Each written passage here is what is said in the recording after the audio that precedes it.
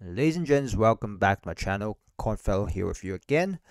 Just a very short video on example of a failure of a public sale on the GameFi NFTs, in which I'm really quite disappointed on Mavia because of this public sale.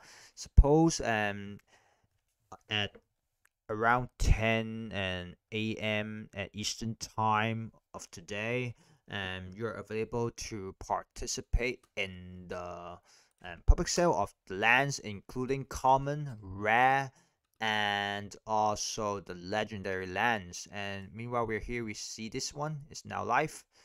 But meanwhile, when you click on mint, you see the error message immediately, and the allocation, even you click 1, it shows 0.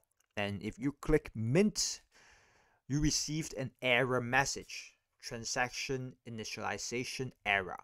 The transaction has been rejected. And this is super insane, because this is a public sale. You should do a better fundamental check beforehand. But right now it's quite embarrassing because the supporters are not able to mint. But meanwhile, you can see the plots keeps dropping.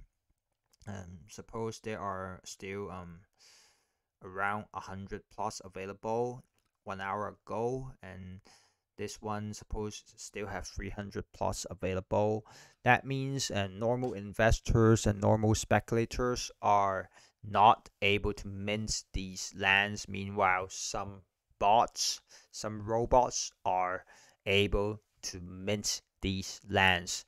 So this is quite disappointed, but that's crypto, and I hope the Mavia team can do better later on, because they still have lots of other things to do, not just selling the land NFTs. They also have some hero NFTs, statue NFTs, etc., etc.